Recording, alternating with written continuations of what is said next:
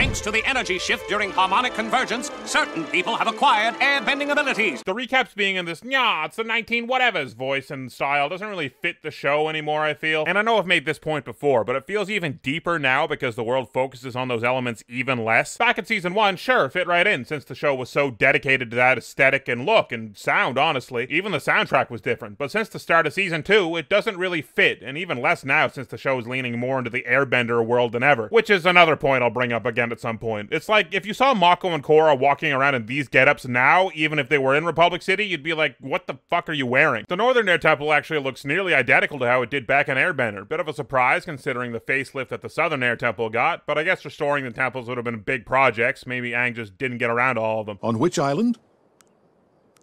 Oh! Anyone besides Otaku? They named him Otaku. Alright, this is a PSA right now. If you're somehow watching this and you gladly, openly call yourself an Otaku, you've got to pull back. Enjoy what you enjoy, don't get me wrong, but we need to be reasonable here. Whale Tail Island! A classic Whale Tail Island reference, the third one in counting. I hope we get there someday. I come seeking boring stories to take back to the spirit world.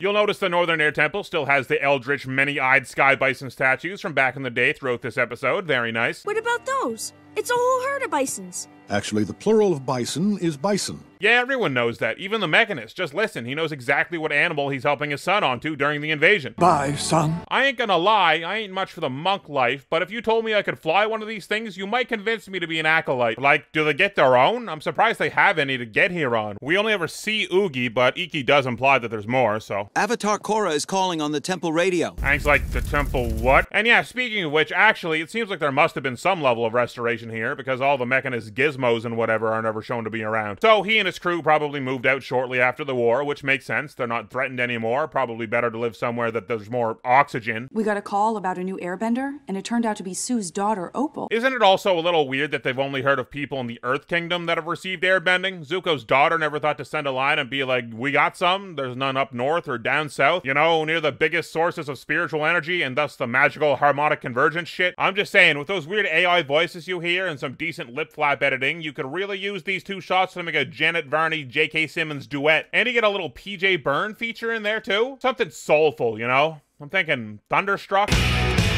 No one seems to be interested in the hard work required to become a part of the Air Nation. You need to give yourself a break. Let Janora and the kids help you out. I mean, don't get me wrong, I like the cool head Korra has and her being interested in Tenzin's struggles, and I like the callback to this Aang line too. You're turning into a pretty wise avatar after all. Conflict resolution. It's what I do. Helping people. That's what I do. But is conflict resolution what you do? You got the Kai thing under your belt, that's fair, I'll give you that. But you better not be taking credit for the Lin Su thing. Your record is still heavily weighed in conflict instigating, I'd say. Well, I guess beating people up is a form of resolution. I want to fly one of those bisons. I don't know. We might get in trouble. Come on, let's have some fun. We'll be back before anyone realizes we're gone.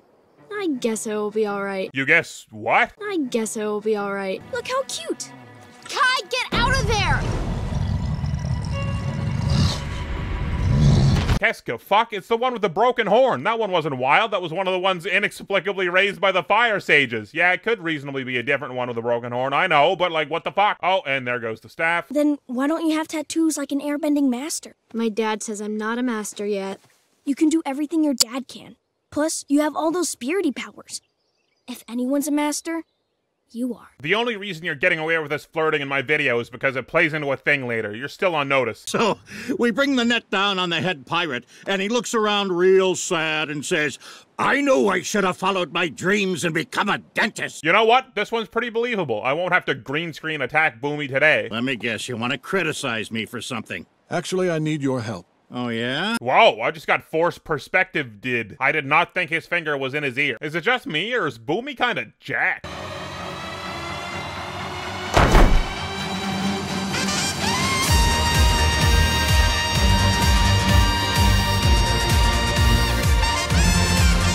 Dawn Patrol!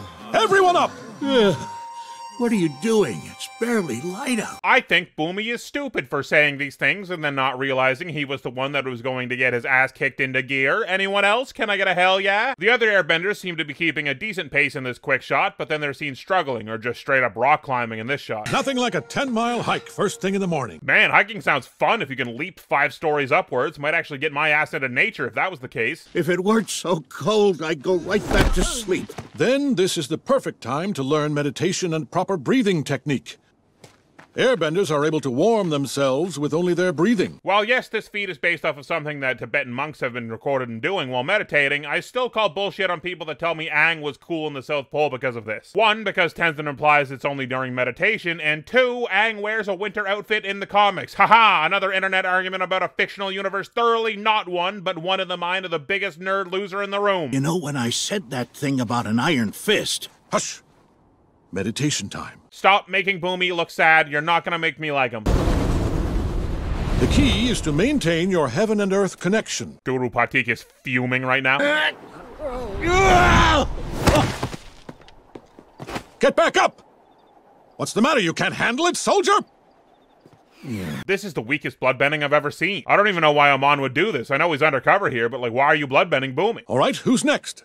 I'm not sure I want to shave my head. That's fine.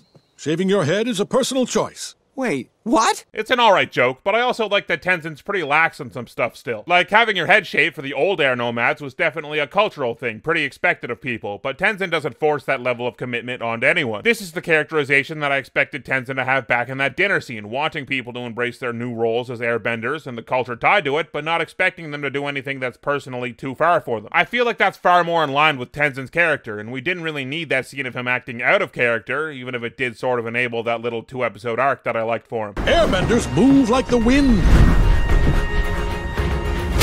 Ah yes, the classic airbender melon cannons that Aang was always talking about. No formal military, but many melon cannons. Everyone is waiting for you, Boomy. If you don't make it over in the next 30 seconds, they'll all have to run through the course again.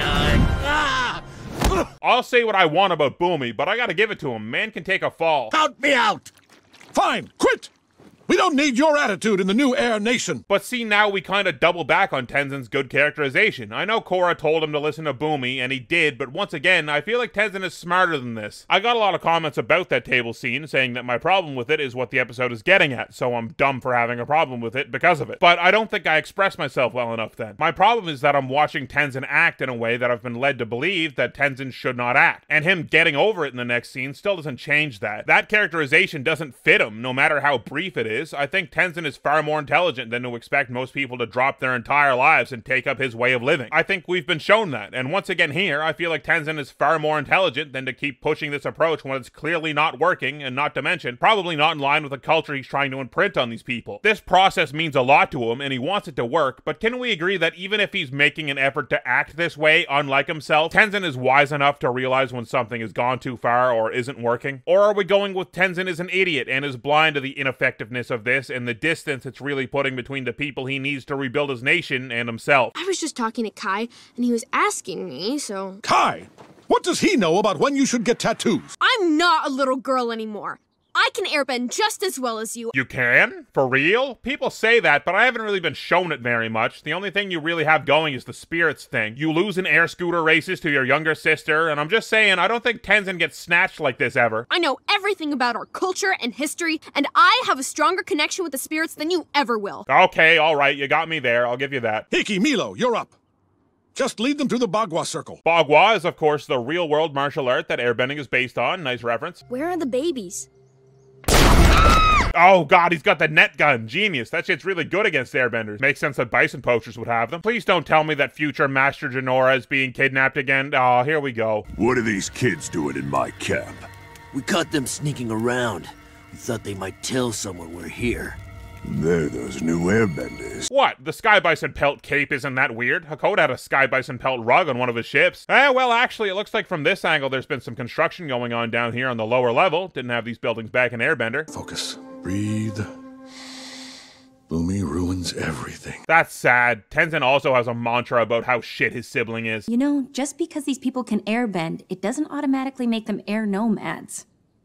Tell me about it. See, Tenzin knows this, and is his mischaracterization in earlier scenes fixed now because he learned a lesson and gets back to where he should have been before that mischaracterization? I don't think so. This doesn't seem to be a lesson that Tenzin, who was shown to be pretty wise, would have had to learn. Besides, he already kinda learned it back in Season 1 with Korra. That first night, I was so scared and lonely, and the bed was so hard.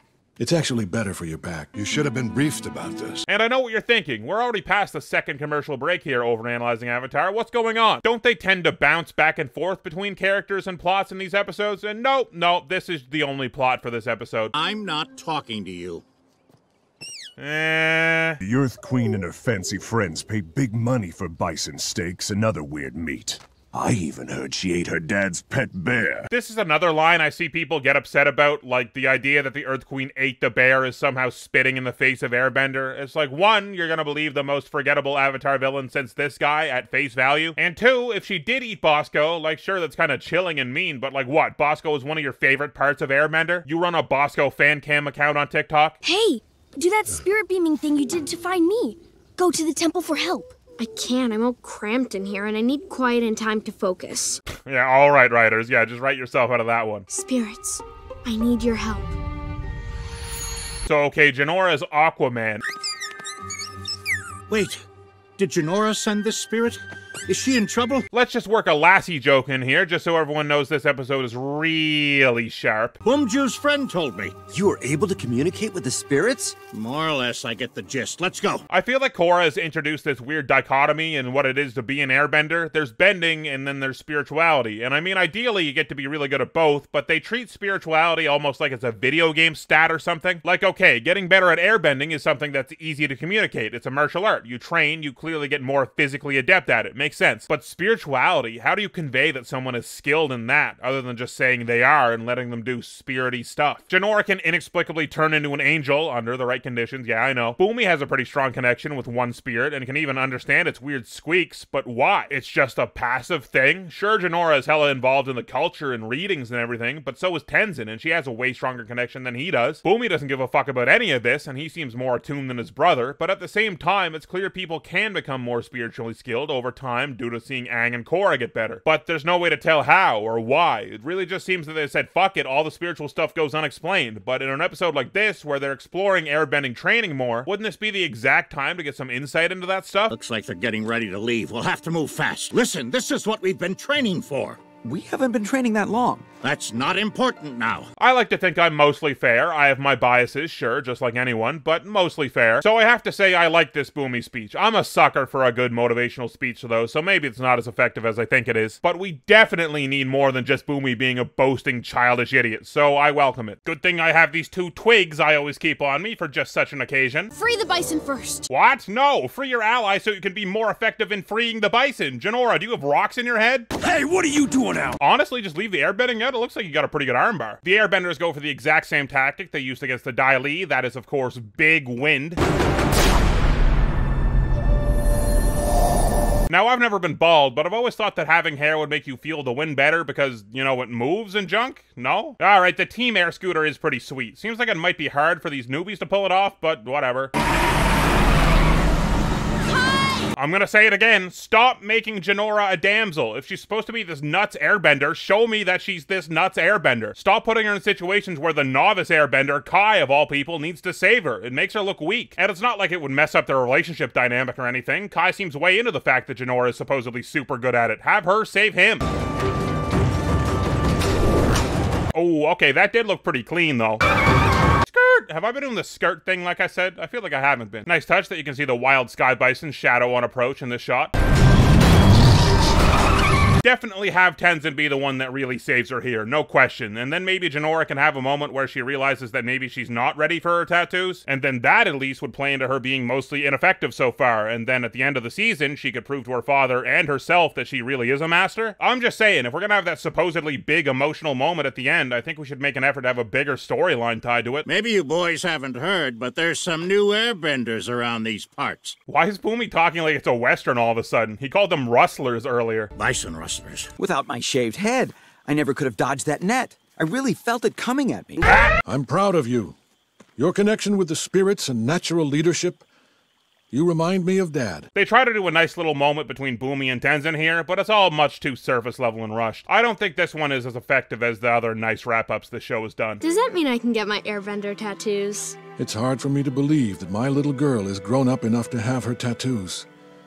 But I promise I'll think about it. What are you talking about? What about this episode has taught you that? I mean, what do you want from me for this episode? It's not great. I think everyone that remembers this episode knows that, and everyone else doesn't even remember it exists. Tenzin feels out of character for most of it, and because of that, the main conflict seems pretty unreasonable, and because of that, anyone who's watched television before knows exactly how this episode is gonna go. Tenzin is gonna chill out and realize his mistake. You know that immediately. You think the episode might be saved by the airbending training, of which we didn't really get to see much with Korra, but no, not really. None of it's a bore to get through, but none of it really compels me either. It's just surface level fun visuals and jokes, and I'm looking for more out of this show. The little bison poacher thing at the end is decent fun in my mind, a unique type of villain that hits home for the Airbenders, but unfortunately Kai gets the spotlight, when it should naturally be Jinora. It's an episode that's very much removed from the rest of the plot. Korra's on the phone for 30 seconds. Other than that, this is what we get, and it's not much. Patron shoutouts. If you want to see the next 2 episodes of Overanalyzing Korra ahead of the YouTube releases, you can support me on Patreon for just a few bucks. Link, as always, is in the description below the video. Biggest shoutouts of all go to my top patrons, a stack of pancakes who powerbombed a guy in a ski mask through a balcony. The ski resort was so impressed they didn't even charge him. Donut, who can smell if you're embezzling money. It's a lot more common than you figure. Kevin Bartlin, who was an anti-gargoyle, which means they turn into stone on a full moon, but the rest of the time they're immune to being turned into stone, so it's not bad if you ask me. Liquor Cause I Know Her, who won some money on a scratch ticket, so now their foyer has a wonderful fountain fixture, and by foyer I mean kitchen, and it takes up most of the entire place, but it's very tasteful. Omega Fighter, who was actually covered in microscopic clones of themselves, which prevents them from contracting the common cold. Tater of Tots, who likes honey so much their brain has started producing anti-venom to most insect stings. And that one Turian who got kicked out of a chili, so he bought the place and changed the matzo sticks on the menu to be named Fuck Barry. Barry was the name of the manager. And of course my other Fuck You Money patrons, Blanco, Cameron Lowry, Chief Conquiqui, Gene Cree, Gyro-like, Luna Invicta, Matthew Lang, Potato Scream, The Former Meaning of Life, The 1am Party, and Whitrow. And my god overanalyzers, Two Boots Are Beat, Ang, Alan Garvin, Andrew Watchert, Aropataro, Axolotl Syndicate, Chandler Crump, Cosmic Newbie, Deathly Healer, Dr. Xerox, Dominic Saint, Dricker, Emma Not Emma, Aaron Grace, I'm a Match, Jace, Jackson, Jeremy Rubenstein, J. Kerr 4215, John Ajaka, Justin Scott, Mac, Medium D Speaks, Michael Fellin, Mitchell Gobrecht, Nick, Nicholas Abbott, Peter Bayron, Parker White, Revenge of the Beefsteak Tomatoes, Rocket Mist, Ryan Maxwell, Sandy Stormborn, Scoobert, Shane Antonaci, Silk Toast, Smarty Marty, Super Snipper, Totoro Bobarose Musical Emporium, Von Can't Spell, and some sort of Bearface. Next up, let's get back on track.